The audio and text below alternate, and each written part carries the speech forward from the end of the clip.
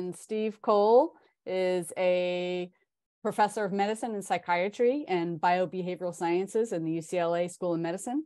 He studies the molecular pathways by which social environments influence gene expression by viral, cancer, and immune cell genomes, and develops the necessary bioinformatic tools to conduct this kind of work. Dr. Cole's research has mapped the pathways by which social factors enhance replication of viruses, HIV-1 and HHV-8, after expression of key immune response genes, for example, IL-6 and IFNB, and upregulate cancer progression and metastases, for example, in breast and ovarian cancers. Dr. Cole earned his PhD in psychology from Stanford and did his postdoc in psychoneuroimmunology at UCLA, and ever since has been helping to lead well-being science through a very long and varied list of prestigious scholarly roles and an even longer list of critical achievements and publications. Steve's work has and continues to shape how we think about the interplay between social life and lifelong health. So I am going to, for a moment, share this, and then I'm going to invite Steve to actually take over sharing. It says I cannot screen share while the other participant is screen sharing. Okay, let me stop then. I thought I would let you just take over. Let's see, now it works. Good job. So folks, thanks for joining me today. I'm gonna tell you a little bit about some work that we started now about a decade or so ago, trying to understand how well-being broadly experienced influences our physiology, particularly through the lens of the area that I work in, which is genome regulation, how the life that we lead, the circumstances that we inhabit, the way we make sense of them in our kind of perceptions and experiences and emotional responses, how all of that stuff outside us and in our head gets down into our body and changes the way the human genome works, changes the way our 20,000 genes operate, which ones are on, which ones are off, how active they are when they're on versus not. So as you might imagine, as a NIH-funded researcher, most of my work had focused on stress, adversity, sort of risk factors, and then disease. So, by and large, my whole line of research was essentially like a big evolved recipe for how to take miserable life circumstances and turn them into death. But about 10 years ago, we started asking about how we could potentially block those kinds of effects. What kinds of psychological experiences might we want to cultivate in order to improve health, to prevent adverse life circumstances from impacting the genome in a way that would accelerate disease? So to get started in this, we actually did a collaborative project with a fairly famous happiness researcher, Barb Fredrickson, and took advantage of a study where she was basically surveying people, trying to understand what the correlates of well-being were in, sort of general social behavior and kind of biobehavioral processes, psychophysiology. And she started this with a sample of, healthy individuals not exposed to any unusual level of stress. So people from the community at the university where she works, Chapel Hill, North Carolina. And then she took some blood samples. So we ended up having an opportunity to look at these 80 or so individuals, measure their levels of well-being using a well-established psychometric instrument called the Mental Health Continuum short form. If you haven't been studying this kind of, sort of positive psychology, this is a great, very low intensity, sort of scale to begin with, because it covers psychological well-being along a lot of the dimensions that Emiliana was alluding to in that definition of psychological well-being, but in a relatively short footprint. So we were able to look at, for instance, the two major dimensions that happiness psychologists had been talking about at the time: eudaimonic well-being, which is actually better to start with hedonic well-being, which is just the sense of happiness or well-being that comes from having a lot of positive emotional experience. And then this notion of eudaimonic well-being, which is a little bit more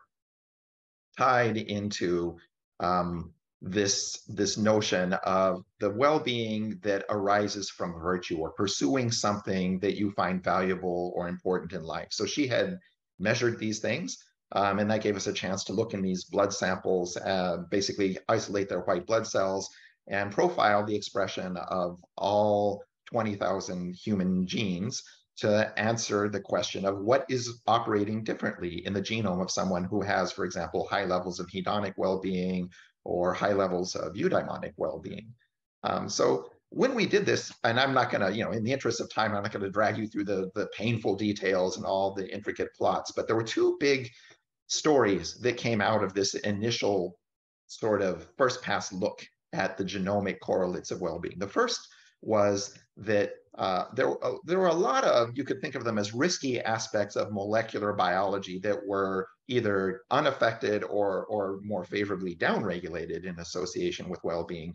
But there was one particular coherent set of gene transcripts that was notably more active in people with high levels of well-being. And that was a group of genes involved in defending the body against intracellular pathogens, particularly against viral infections. So these so-called type 1 interferons were noticeably tracking in a positive direction with psychological well-being in general. And so you can see in the upper left corner here, if any of you happen to be, genomics researchers of any stripe, or at least people who are interested in this, this is a sort of a representative set of so-called type 1 interferon response genes. I'll explain more about this type 1 interferon system in a moment, but just in concrete sense, particularly people who had high levels of eudaimonic well-being tended to show relatively high activity of these kinds of antiviral genes and comparatively low activity of more risk-related genes, such as inflammatory genes. Interestingly enough, people with high levels of hedonic well-being, at least relative to their level of eudaimonic well-being, actually showed a considerably different profile. So they actually had noticeably lower levels of type 1 interferon genes. And this struck us as interesting because in general, hedonic and eudaimonic aspects of well-being are pretty correlated. One of the major ways that people get to hedonic well-being is by doing good stuff that they think is important and helps other people and makes the world a better place. So you can think of their arrival at hedonic well-being as through a path that involves predominantly eudaimonic activity, doing good stuff for people in the world, self-transcendent stuff. But as we all know, there are more, there's an alternative path to hedonic well-being that's much more kind of consummatory and self-centered and more, kind of self-focused, I guess is the best way to put it, in terms of feeding your hedonic machinery. Happy sights, lots of, sort of good feelings, maybe lots of food, smoking, drinking, all that kind of stuff.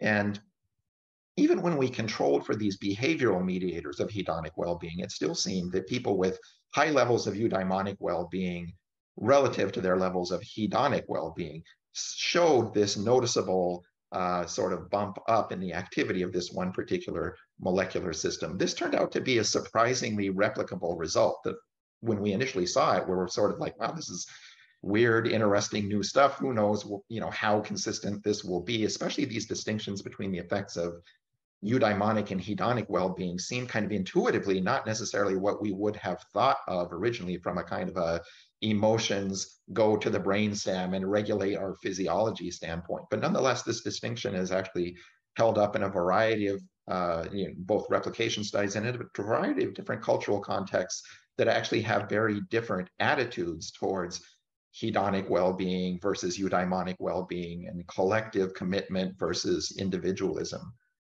So that was a kind of an interesting discovery, and it set off, since then about 10 years of work trying to understand how this all comes about and what its likely implications are. So to give you guys a little bit of sense of that, I'll share just a kind of a quick overview of type 1 interferons and what they are. They're basically a set of gene products from genes that are normally silenced, but that get activated when intracellular pattern recognition detectors observe molecules that are characteristic of viral infections, like double-stranded RNA. Human physiological RNA is usually single-stranded, so if there's double-stranded RNA, that's more characteristic of having a virus invading our cells. There's other molecular, sort of cues for the production of these interferons in response to viral infections. But the big important part is when these genes get turned on, they modulate the physiology of the cell in a way that reduces its efficiency as a virus factory. So for instance, it will stabilize the cell membrane and make it much harder for viruses to get into the cell. It will shut down sort of gene transcription in a ways that will prevent viral genomes from being replicated. It will modify all kinds of other aspects of cellular physiology to resist viral infection and prevent viruses from productively creating a new virus factory by infecting a given cell. And the interesting thing about these interferons is they affect not just the cell that has detected the virus, but also the surrounding neighboring cells. So this is intentionally designed to produce an antiviral field effect that's relatively localized so that it doesn't destroy the function of our tissues overall, but nonetheless prevents viruses from hopping from one cell to another in the way that they're wont to do. They will also engage more distant cells to come in, particularly immune cells, and start the process of responding to a viral infection, either by catalyzing this so-called innate antiviral response that's produced by the cell that's infected itself, or by, for instance, interacting with T lymphocytes and subsequently with B lymphocytes to make antibodies that might neutralize these viruses as they attempt to hop from one cell to another, or producing cytotoxic T cells that would actually kill virally infected cells and thereby sort of eliminate the virus factories that would otherwise perpetuate the infection. So that was like one of the major observations that arose from this line of work. The other thing that popped out happened to involve the sort of, if you will, specificity, the subdomain of well-being that seemed to track most closely with this kind of antiviral biology. And that really was what we would call the social domain within the broader rubric of eudaimonic well-being. So for those of you who aren't familiar with this notion of social well-being, it was originally sort of pioneered, at least in the recent happiness studies literature, by a sociologist working with the sort of the queen of eudaimonic well-being research, Carol Riff. So a graduate student, Corey Keyes, actually said, you know, Carol, your theory of well-being is very intrapsychic. It's great, obviously, you know, everybody loves this sort of careful, thoughtful analysis she did of what constitutes eudaimonic well-being, how it might be distinct in many respects from hedonic well-being, at least in the consummatory sense. But Carol's view really was shaped by what you could think of as existentialist psychotherapy and existentialist philosophy, more broadly speaking, which was very focused on individual experience and sort of interpretation and response to the world. And Corey's observation was that how we relate to others actually in the real world is a big source of whether we're feeling happy and well or whether we're feeling threatened and challenged. So instead of just, you know, sort of dividing well-being into, let's say, these arbitrary, you know, sort of divisions of hedonic and eudaimonic well-being, he said, you know, we really need to think about sources of eudaimonic well-being as involving both psychological well-being in the sense that Carol had been studying, as well as social well-being in the sense that essentially sociologists had been studying all the way back at least to Durkheim, and this idea of feeling alienated from society and the people around you with the sort of transformation of social structures that took place during industrialization. So here's a little, you know, sort of sampling of the actual item content that somebody would endorse to show high levels of social well-being. They would feel like they have something important to contribute to society, that they belong to a community like a social group or a neighborhood. They would feel like that social group or a neighborhood is a good place in general for human beings and perhaps even becoming better over time.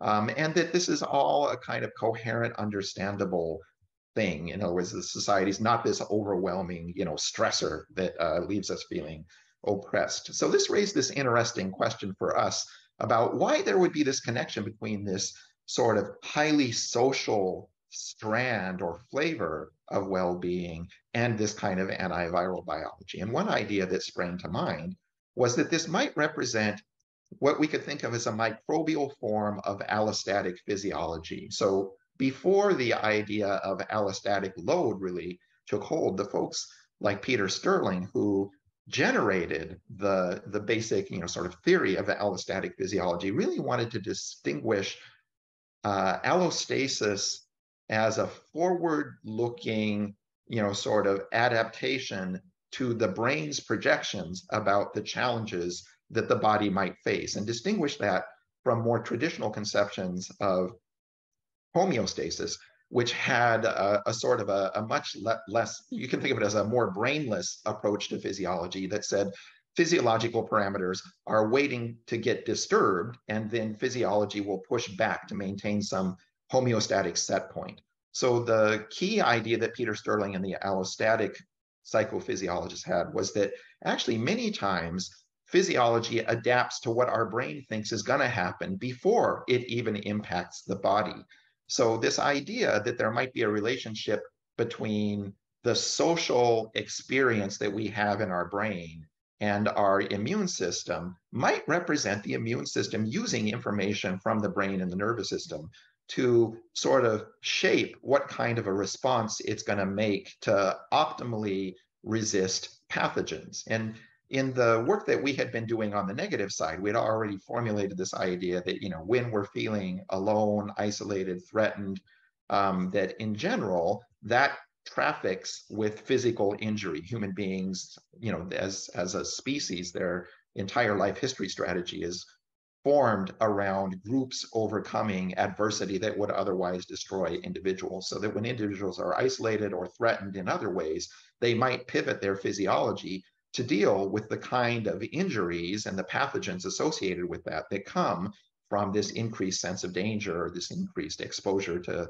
physical wounding, for example. The pathogens that kill us when we're wounded are generally bacteria that are either injected into the sterile tissues of our body by, from our skin or the tooth of the saber-toothed tiger or a spear, or that are liberated from our gut or something like that. But the big sort of pathogen signature from the immune system standpoint that traffics with threat or danger is really, sort of particularly pronounced in the realm of bacterial infections, which require a certain kind of immune response that we can broadly characterize as pro-inflammatory.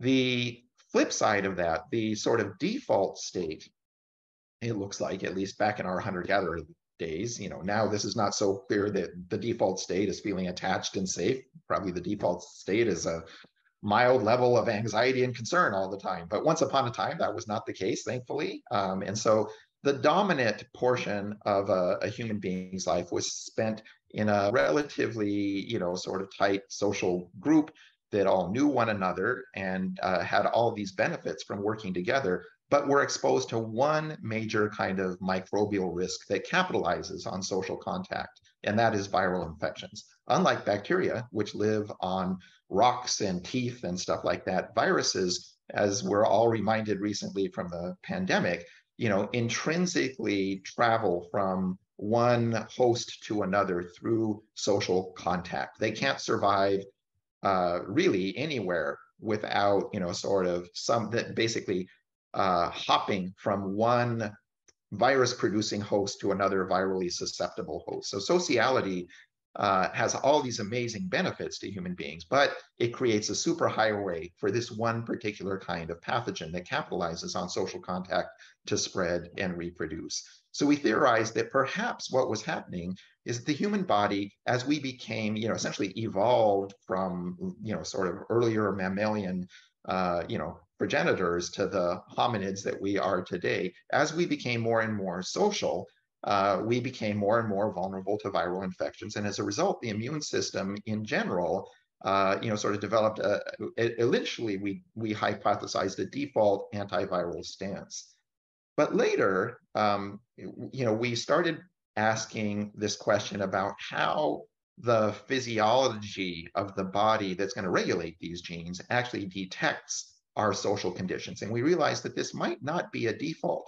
It actually might be an active physiological process that essentially, sort of in a thermometer sense, quantifies our degree of social engagement or attachment or embeddedness at any given point in time, and generates a neural signal that will make its way into the vicinity of an immune cell to change its gene expression profiles.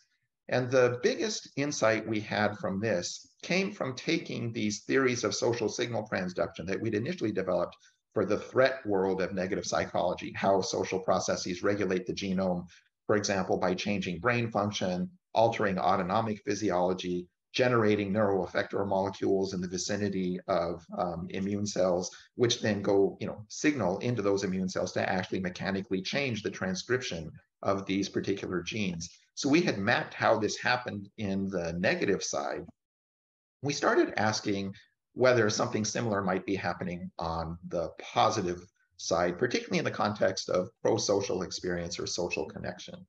So here you can kind of see a representation of the autonomic nervous system in its classic sense. That sympathetic trunk marked in gold there, of course, is the fight or flight signaling pathway that moves perceptions of threat into changes in physiology throughout the body. The classic sort of rest and digest version of the parasympathetic nervous system, much more associated with relaxation, mindfulness, sort of contemplative, healthy, generative, vegetative states, is highlighted in red there. But what was interesting to us as we were thinking about this is there was another wing of the parasympathetic nervous system that Steve Porges and some others, Nathan Fox, folks like that, had been talking about for years as what they hypothesized to be an intrinsically social, contact promoting characteristic of human autonomic physiology. In other words, these nerves they felt had evolved relatively recently in the kind of the hierarchy of species differentiation that eventually led to human beings and these kind of pro-social hominids and primates and even lower order mammals. But this, as you could see, these organisms evolving more social life history strategies, they tended to also evolve more elaborate versions of this green highlighted so-called supradiaphragmatic wing of the vagus nerve. And you can see from its distribution there, its major sort of output is towards facial structures, mostly related to musculature, expression, that kind of thing, also related to oral biology in ways that turn out to be relevant to sociality. These are going to play a major role in reproductive biology and especially in caregiving for infants. But there's another wing that also reaches down to the cardiovascular system and in fact also to the respiratory system and allows for some crosstalk between how our hearts and lungs are working and how our level of stress physiology might essentially be inhibited or reversed from fight or flight physiology. So this is what the system actually looks like in sort of a, sort of pencil drawing version. You can see this heavy, rich, sort of innervation of the face, and then these sort of descending tracts that go to the heart and lungs. So we started, picking up on this idea that Steve and others had that, this is really a system wired to promote states of caregiving and bonding, and that these are known to play a significant role in mother-infant interaction, particularly in nursing and the kinds of, so you can think of them as shared psychophysiology that mothers and children have, but that these kinds of physiological affordances, these theorists say, can be generalized. In other words, we can hook up this basic caregiving physiology that's enabled by the supradiaphragmatic vagus nerve to implicate it in caring for other things besides our progeny, like caring for our spouse, caring for our neighbors, caring for our community. Eventually, perhaps with this fancy cortex we have, hooking it up to very abstract conceptual symbolic features that will still end up creating states of, you can think of them as parasympathetically mediated eudaimonic well-being in a very material biochemical sense in the body. So what turned out to be interesting, there's a more or less accidental coincidence of a number of different studies that had looked at one index of parasympathetic nervous system activity that is read out through changes in heart rate that coincide with changes in respiration. And the reason that this is an interesting index of parasympathetic activity is that this feedback from our respiratory system to our cardiovascular system is known to be mediated by the parasympathetic nervous system. So the extent of, you can think of it, the extent of cross-correlation between respiration and heart rate variability is a kind of like a key index of the strength of sympathetic activity. So we find this correlates quite well with increased antiviral biology, and it shows no correlation whatsoever with some of the other aspects of physiology that we've been studying, like inflammatory biology. So this led us to start interrogating the role of parasympathetic biology as a potential mediator of social well-being, at the same time as we were trying to develop protocols to actually, sort of promote social well-being. So I'm going to go through this kind of stuff pretty quickly because my time is growing short here. But the upshot is there's a number of different paradigms where we've had people engage in pro-social caregiving activity, like, for instance, this generation exchange program that Teresa Seaman, a very creative gerontological psychophysiologist masquerading as a social epidemiologist, had developed, where she basically gets all these grandmas from South Central LA to go into the local school systems and serve as teaching aides. And you can see here, when they do that over the 9-month school year, their antiviral biology pops up very nicely and stays elevated for 9 months. That is a delight to us because, in fact, the biggest challenge we have in all behavioral interventions isn't changing physiology transiently. It's producing durable changes in physiology. And this was remarkable, not just in generating sort of 10 to 20% improvements in this kind of antiviral molecular biology, but being so impressively durable over months. Again, this seemed to be relatively specific to antiviral biology, wasn't affecting other aspects of the immune system in an upregulatory sense, and in fact had favorable effects in downregulating riskier profiles of physiology, such as inflammation. Recently, we bumped into the same phenomena when we were studying the effects of lockdown in monkeys. Accidentally, we didn't realize we were doing this quite at the time, but right as the pandemic broke out and news media were asking us, what do we know about the effects of lockdown on human psychological well-being and its interface with physiological well-being, we realized we'd accidentally done something of an animal model of this, where we had taken rhesus macaques from these big 80 to 100 animal field cage settings, put them in their own isolated monkey apartment, actually a duplex apartment, so they had plenty of space and toys, and saw what we typically see, sort of a reduction in the prevalence of the monocytes that are actually carrying this antiviral biology in our white blood cell pool, a reduction in the per cell activity of these type 1 interferons.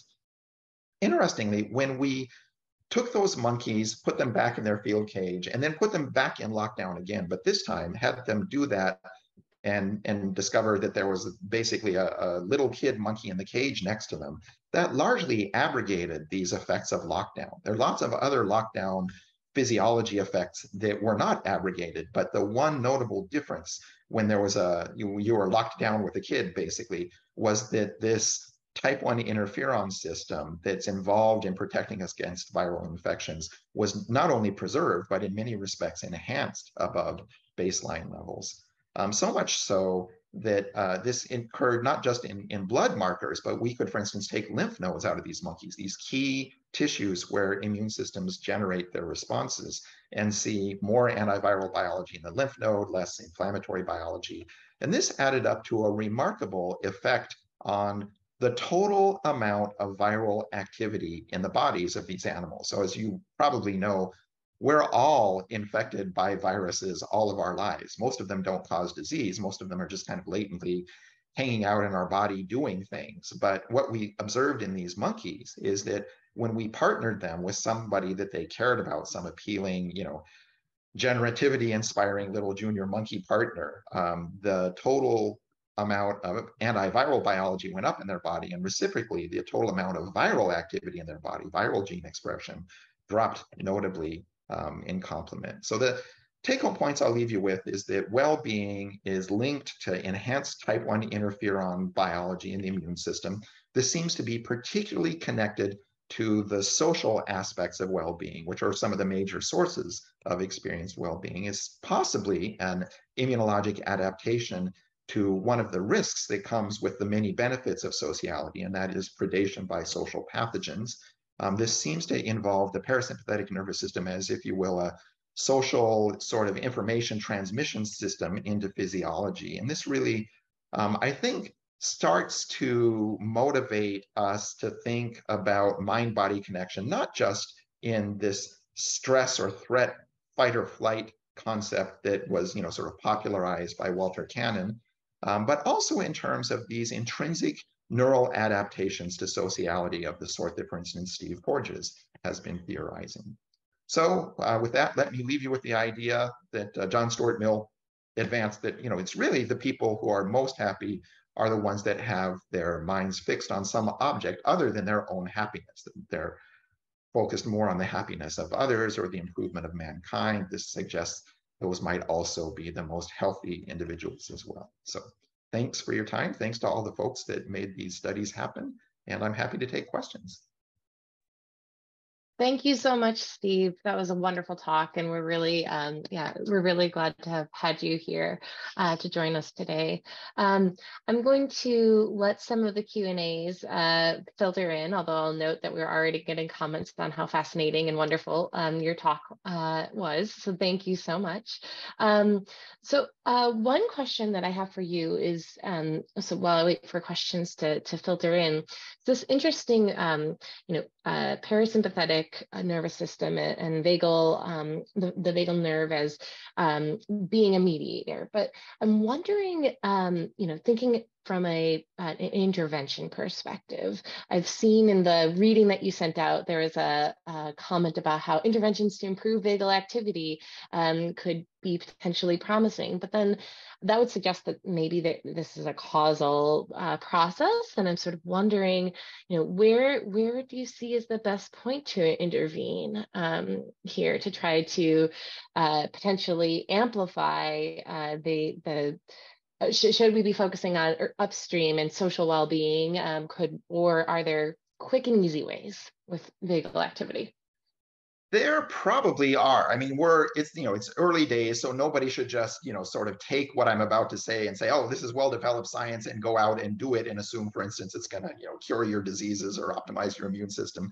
So, let me start by saying, like I said, these are very kind of provisional observations. But there's at least two things that have worked in an experimental sense so far for modifying this antiviral biology through, it appears, this kind of social and or vagal activity.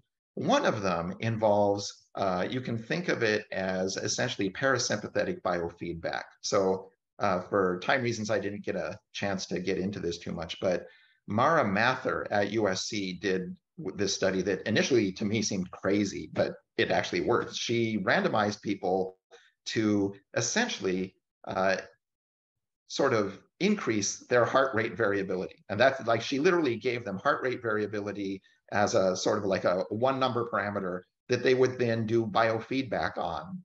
And they weren't given any instructions about how to modulate this parameter. They were just told they should modulate this thing. And actually people were surprisingly successful at increasing their parasympathetic nervous system activity, their respiratory sinus arrhythmia.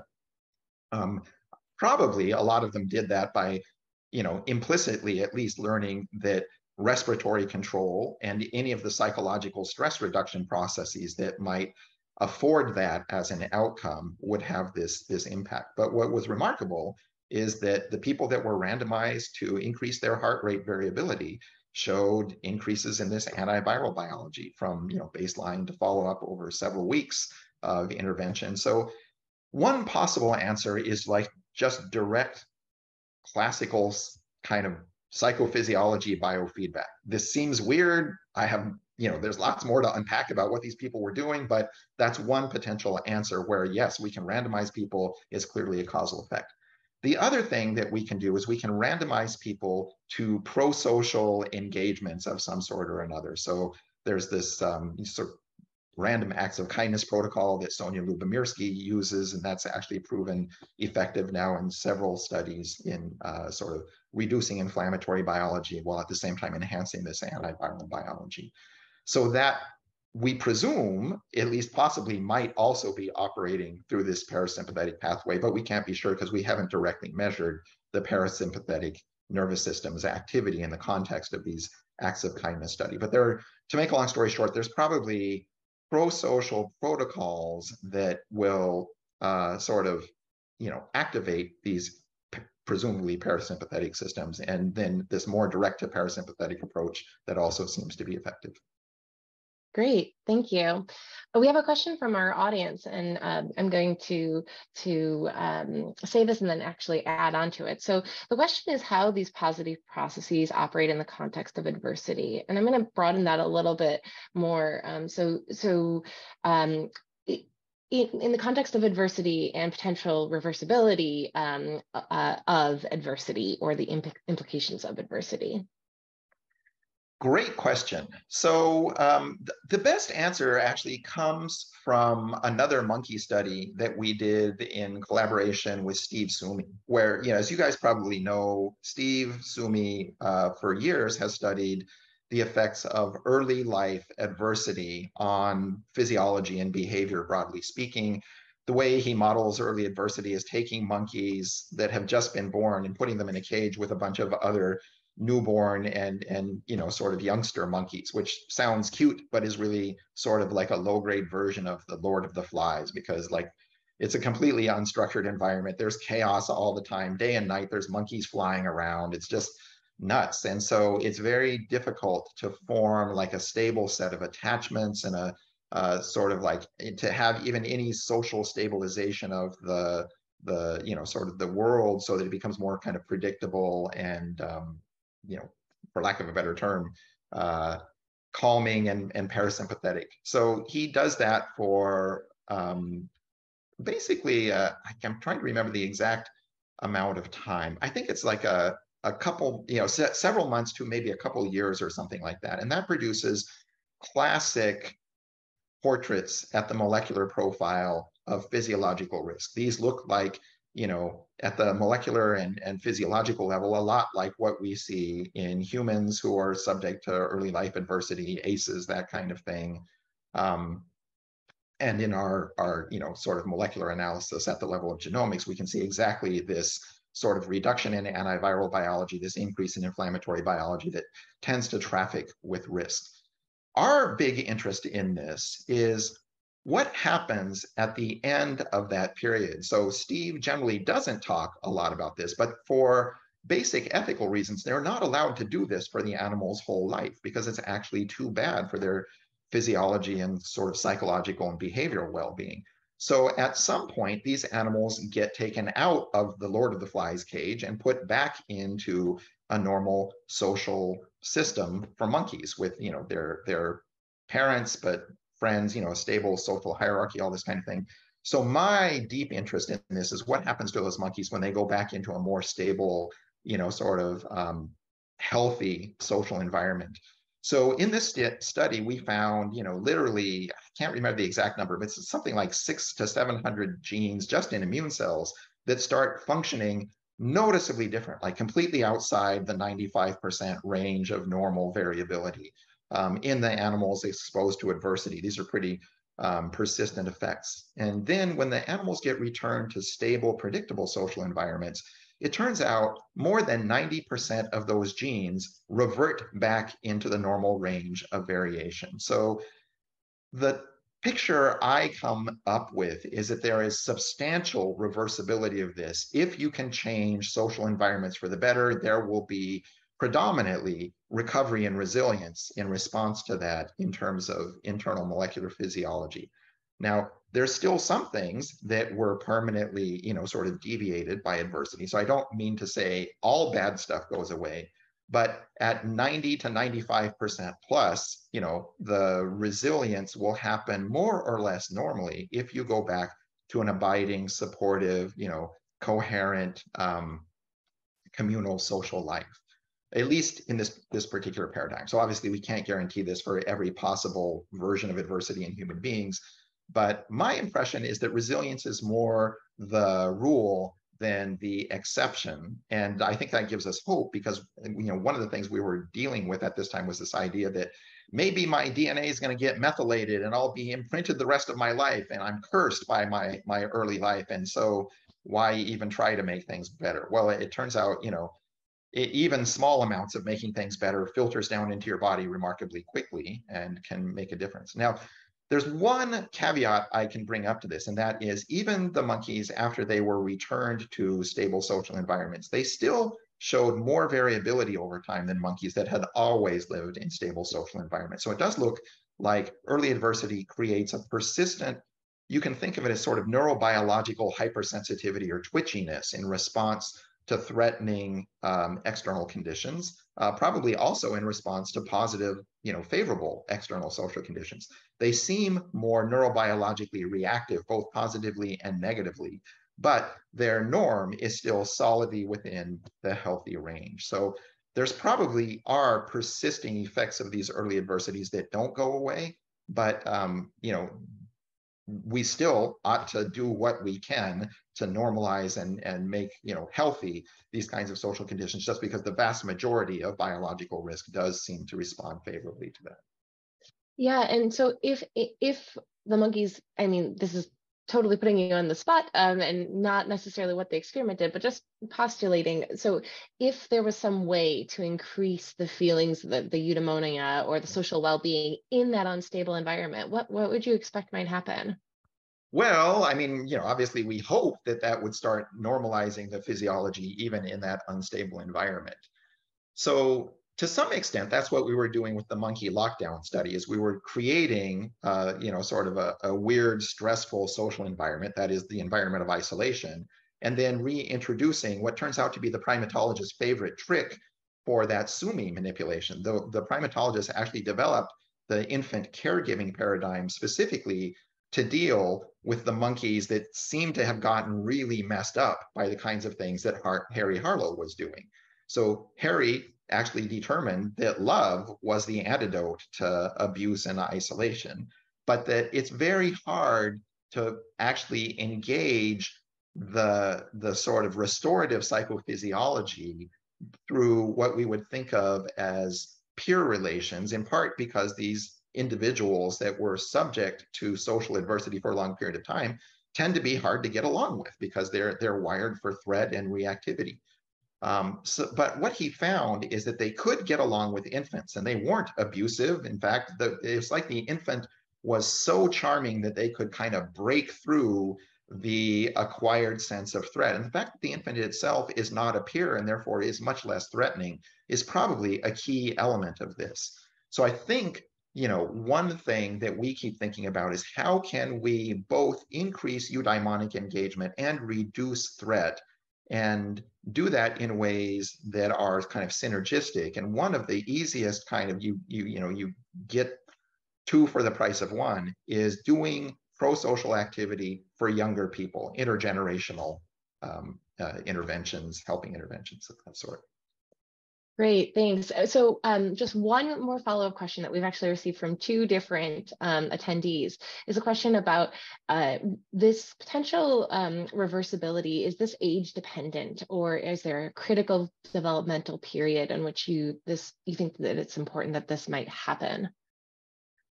Well, with my empirical scientist hat, I can tell you we don't know, because we just haven't done these kinds of, sort of parametric comparison studies. But, stepping back more into a kind of like a social epidemiology, social psychophysiology hat, where we don't have exactly the randomized comparisons, we can still look at older people and see favorable effects. So remember that generation exchange program, we were looking at, 50 to 80-year-old predominantly women in a relatively adverse socioeconomic context, and they were still showing these very favorable changes in antiviral biology that onset was in months and persisted for at least 9 months. So I don't think that there's a point in the age spectrum where it becomes impossible to have these effects. Great. Thank you so much, Sure, Steve. We really pleasure. appreciate it. There are some more questions in the Q&A, so if you have a moment to type answers to those, I'm sure that those attendees would really appreciate it. I'll give it a try. Thanks. Thanks.